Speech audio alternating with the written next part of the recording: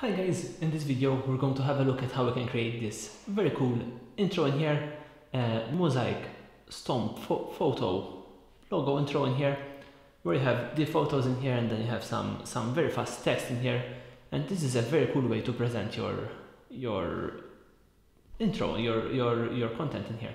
So let's go ahead and do this. We're going to use the Mosaic Stomp project in here for Premiere Pro, and so what we're going to do is we're going to go to Essential Graphics, and we're simply going to install this right in here and use it right inside of Premiere Pro. Now before we start, just make sure that you have Premiere Pro 2021 before you start using this, since this requires 2021 or a later version of this. So make sure that your software is 2021 or a later version of that. So with that said, we can go ahead and install this. You can install this right inside from the Essential Graphics window in here, or else you can go to Graphics and click on Install Motion Graphics Template from here. So, and if your Essential Graphics window is not opened in here, simply go to Window, and from here, make sure that this is set to On in here. So I'm going to show you how you can install it from Essential Graphics as well. Simply click on that, go to the file that you have purchased and downloaded in here, and install this folder in here, the .mogert file in here named Mosaic Stomp Multi-Photo Logo. Click on Open, and that will install right over in here. Now you can go ahead and create a new sequence in here, so just go to File, New, and Sequence in here, and you don't really need to worry about the settings in here, just press OK, since now when we insert this we can change the settings. So simply drag and drop that right over there, click Change Sequence Settings in here, and there we have it. So this is our promo in here. As you can see, it's already set up with all these photos numbered in here, so you can easily change them. And if we go to the edit window in here, while this is selected, I'm going to zoom a little bit in here so we can see it properly. You will find that you have the first folder, which is the text properties. So I always recommend to change the text before you go and change the photos, since when you are adding the photos, you might slow a little bit the project down, since you are adding content in here. So firstly, let's get the text ready, since this is a faster way of working. So open the folder in here,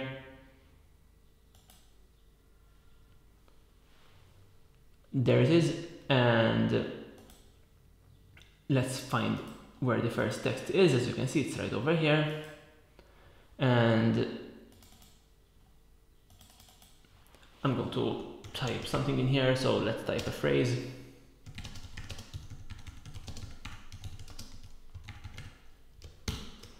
And this is for text 01, and for text 01 what you need to do is simply copy this, so copy that phrase and make sure that in here you have text 01 copy properties. Make sure that you paste them exactly as they are. As you can see right now, this is not matching, and once we paste them and they're exactly the same, so let's click somewhere else for that to update, you can see that that is now working correctly.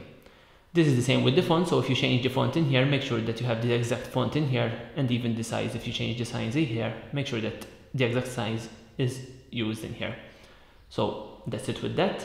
We can move on. We can change the colors, of course, in here, so you can pick any color in here for the text, as you can see, and also for the background color of this specific slide. I'm going to leave them to white and black in here, but this is basically how it works. So click OK in here, and let's go to black in here, since I like the look of the template how it is right now. So let's move to the next one. So let's go a little bit through it in here, and this is the next one here. So at around 5 seconds in here, 5:25, you can see the next one. Now we have text 02 part 1 in here, and text 02 part 2 in here. So what you're going to do is you're going to put in the first part of the phrase in here, then put in the whole phrase in the second part. So I'm going to type in cool motion in here, so cool in there, and then type in the whole phrase in here. So cool motion right over there. And as you can see, that will update right over here, and you can see how that will animate in here, as you can see. Very cool. So let's move to the next text. Of course, you can tweak the colors of this as well, just the same way. And in here we have another phrase, I think at around 8 seconds. There it is. So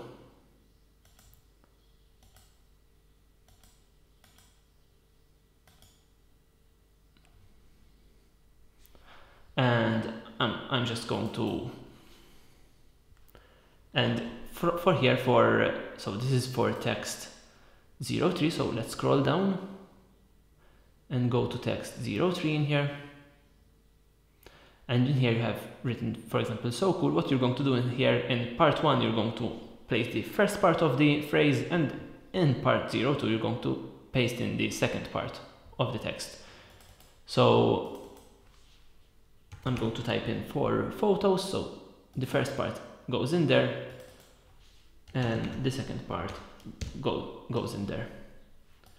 And that's basically it. So as you can see, now it animates like that. Perfect. So we are ready from the text. Of course, you can go ahead and change the colors as well in here. I'm going to scroll this to the top and close this folder in here.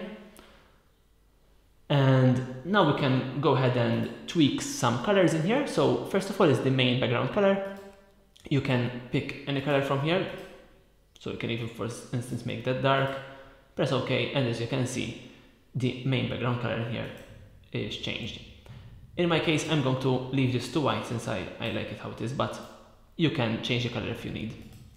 And for the end slide in here with the logo, you can also change its color to whatever you like, just like that. So that's basically how that works. Let's click OK here, and now we can go ahead and change our logos and media, etc. So to do that, I'm going to go in here and go to these 3 lines in here and very simply go replace from Explorer.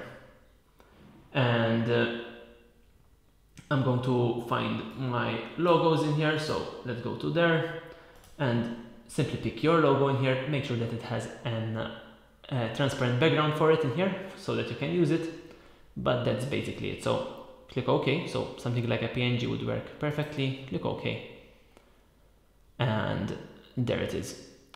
Once you have loaded it up, you can tweak some settings in here. For instance, this can be 100 so that it fits correctly. You can even tweak its position if you need, just like that, or even the rotation, etc.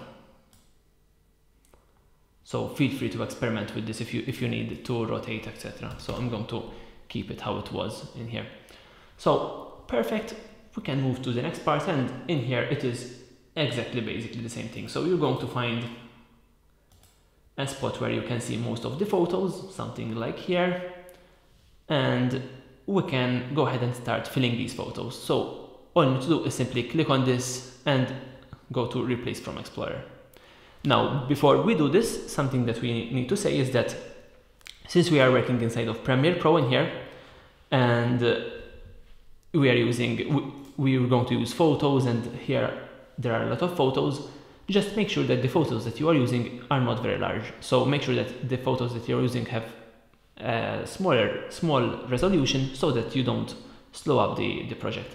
The same if you are using video, make sure that the resolution of the video itself is not very large and the size of the folder is not very large.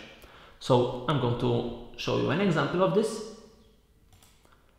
For instance, I have these photos in here to work with this project. Now I would like to use, for instance, this photo right over here, and let's go to properties of it to see how large it is. As you can see, it is 4 megabytes, which is quite large, and if I go to details, it has this huge resolution here, and we don't need that to be in that resolution, so we can easily resize that. So to do that, I'm going to show you a way how to do this right hand side of your Windows Explorer in here. So of course, if you are using a Mac, you can use any other software to do this. It is a very simple thing to do. So just in here, I opened it inside of Photos, and I'm simply going to resize, and I'm going to give it something like this, and give it a new name, Photo02. Click Save. And of course, you only need to do this if your photos are quite high res. So in this case, if I go to Properties now, as you can see, it is just 200 kilobytes, which is much better than the 4 megabytes that we had before. And if you go to Details, the resolution is also smaller. So make sure that your photos are not very large, and if they are large, simply resize them like that. You can of course use any other photo editing application that you know how to use to do this process. So go to Photo01 here, and now we can fill that in. Replace from Explorer, and simply pick that photo that we have just resized. So that should be Photo02. Let's find where that is. And there it is. Click on Open. And as you can see, we have filled that in, and it will still look great inside of this project. So perfect. So that is done. You can continue to fill in your photos just like this. Of course, you can also use videos. Just once again, make sure that they are not very large files. They are smaller files. All you need them to be is just 15 seconds maximum. So you don't need them to be very, very large, of course. So simply go to Replace from Explorer, and I'm going to select a video in here, a simple video. For instance, this one. Click on OK. And there we go. So this is how you will replace your media. And if, of course, we scroll through this, you can see that everything is still fast since we used smaller photos in here. And you can see that the video is playing, etc. in there. Perfect. So continue to fill in these, and then you can go ahead and render. So to render, first of all, make sure to drag and drop your music file in here if you are using a music file. Then simply go to File, make sure to select the sequence, go to File, and go to Export. Export media, and you would render this like any other project in here. So go to Format, I'm going to choose H.264. I'm going to give it a name in here.